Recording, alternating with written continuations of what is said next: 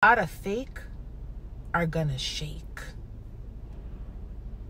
when they see you truly walking and operating in your calling. And that is what they're trying to prevent, because the enemy has a lot of decoys in some positions.